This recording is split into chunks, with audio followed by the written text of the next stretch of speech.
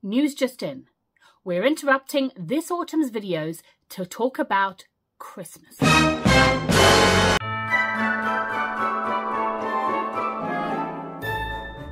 Hello Kindred Spirits and welcome back.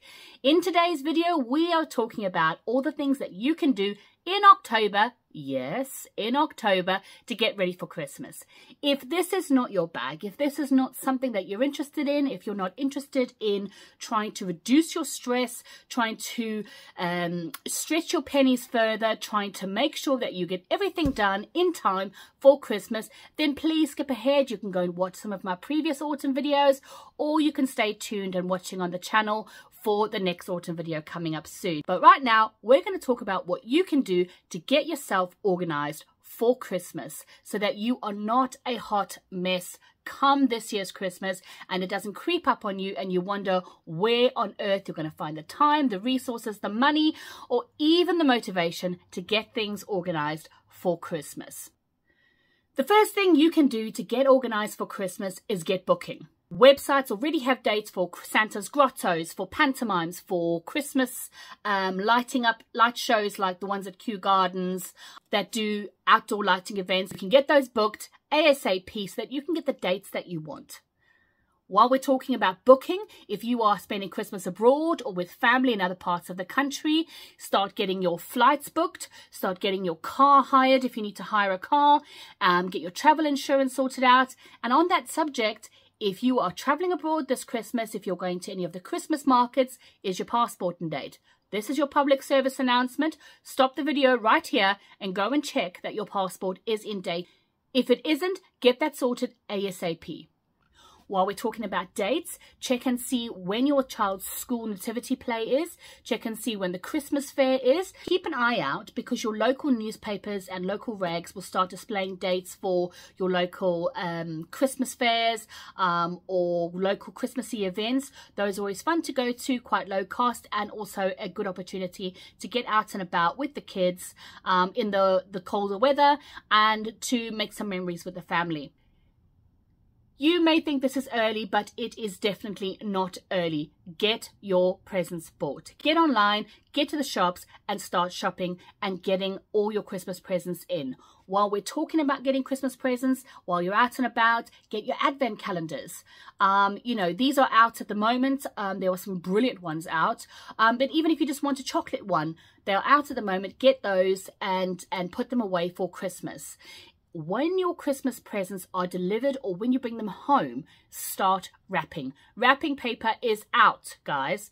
Don't leave this to the last minute because it is one of those things that catches up with people every single year.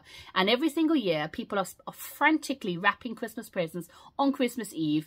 As you buy the presents, wrap them. Make sure that you get those tags and labels onto your presents good and stuck so that they don't come off and you're wondering what present is for who and you're unwrapping so that you have to rewrap.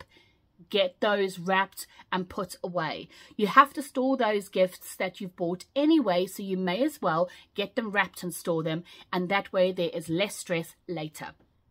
Also, a good idea is to give yourself a deadline for when you want to have all your Christmas gifts bought in by and when you want to have them all wrapped in by. I like to have this done by the end of November so that I know that I have that part of Christmas all in hand and I don't need to purchase anything else. I don't need to stress that the postman isn't going to be able to deliver what I've purchased in time.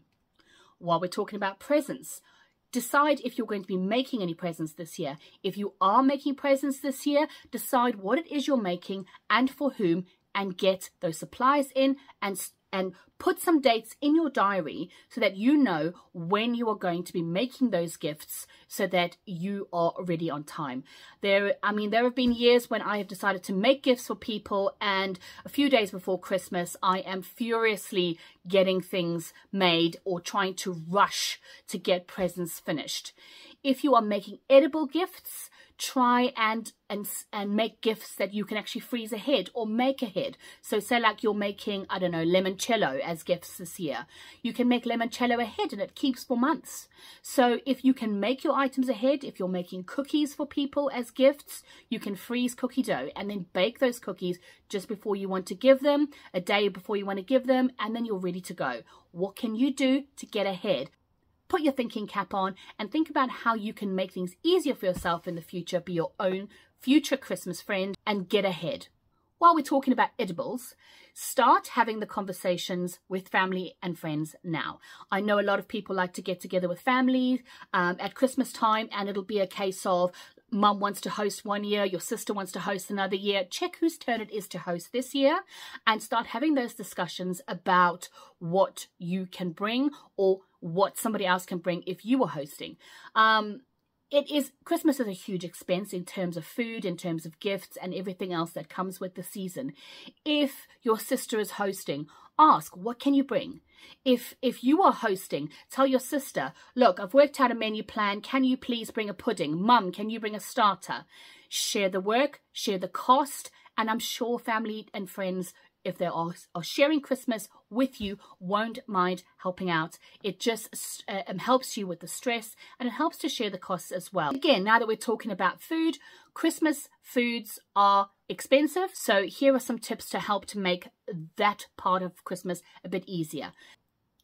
At the moment, they've got the new Christmas magazines out. Christmas cooking shows are going to be showing on the telly soon, and your library is full of books on Christmas food.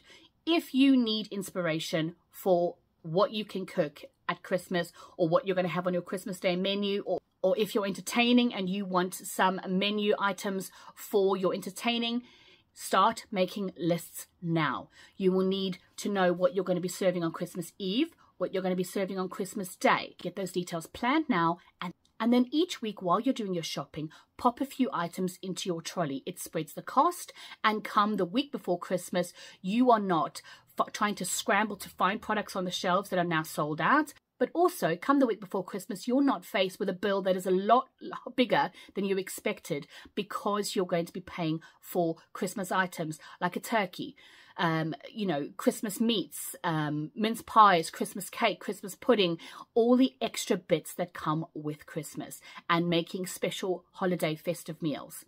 At the moment, there are lots of things that you can pop into your trolley every week. If you do Christmas baking, you can pop baking supplies into your trolley. Some baking blocks or extra butter. You can be popping things like flour, sprinkles, chocolate chips.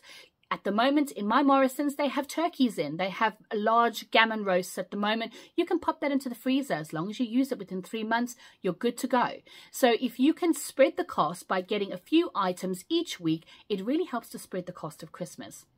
Also, consider getting some of your Christmas foods at the cheaper supermarkets.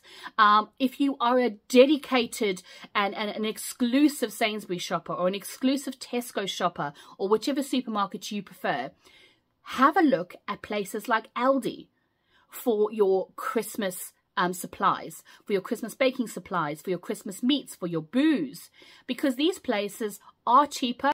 And it all helps when it comes to Christmas, because we like to have these festive, fun and special foods in, but equally it is good to save a few pennies. Are you having guests to stay this Christmas? If you are, check with them what dates they're going to be staying, and then assess your spare room. Assess your spare room. Is the duvet looking tired and miserable? Do you have guest towels? Get those things on your list, so that you can make sure that you've bought them in, and you can make sure that your guest room is up to scratch for when you have guests staying with you this Christmas. You know it's going to happen. At every office and every school, they have a Christmas jumper day to raise money for charity. Look out for Christmas jumpers. You don't have to buy these brand new every year, especially since you're probably only going to wear them a couple of times during the season. Charity shops have some excellent quality Christmas jumpers in good nick that you can purchase for your office Christmas party, or for your office Christmas jumper day, or schools are going to have Christmas jumper day. Keep an eye out, keep them in mind, make sure that you've got the sizes that you need jotted down on your phone so that you can get these ahead of time. Start getting an idea of what your elf antics are going to look like this year. If your elf needs a little bit of extra help with their antics, make a list, have a chat with your elf to make sure that you have some fun planned for your elf on the shelf. Not everybody does this, but if you do, then make sure that you have a plan for your Christmas Eve box. And you can get these items put on your list now so that when you're out and about, you can make sure that you've bought your the extra pajamas that you need for Christmas. Because of course on Christmas Day, you want some nice Christmas photos. You don't want the ratty old pajamas in the photos. So we always make sure that we get some new pajamas around about this time. You can start...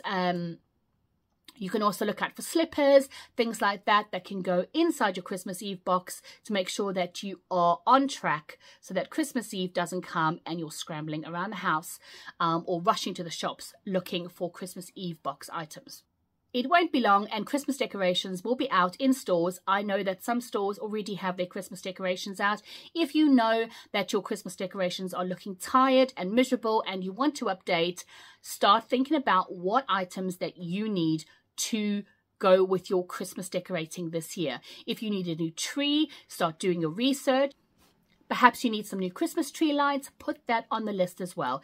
Get yourself a dedicated notebook if you can and start writing all of these things down. Make your Christmas lists, and then when you're out shopping, you know exactly what it is that you need to buy. So if you've decided that you want a new Christmas aesthetic this year, start shopping for those items now so that you don't have to do that the weekend that you want to decorate. And last on the list, have a look in your freezer. What foods can be used up to make space in your freezer for things like your Christmas turkey, your Christmas meats, your for Christmas snacks, things like that. Start having a look in your freezer what can be used up in the coming weeks so that you can start restocking for your Christmas and New Year celebrations. Also, have a look in your home and see if you can make a space somewhere to start keeping all the items that you are purchasing in store towards your Christmas festive catering, and put those items away. So if you see, for instance, that tins of Quality Street are on special, you can buy those ahead and pop them in the cupboard in your dedicated spot for all your Christmassy snacks so that the family don't tuck into them before Christmas. Friends, if you've liked this video, give it a thumbs up, hit the notification bell, and consider subscribing to join the family here at Seasonal Living with Leo. And until next time, friends, keep calm and be cozy.